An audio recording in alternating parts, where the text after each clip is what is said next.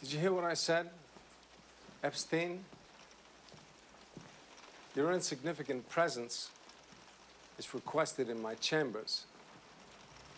You okay, Sarge? Get out of here, Jerome, before I start hating you again. If I kill the both of you, they can still only hang me once. Let's go, Epstein.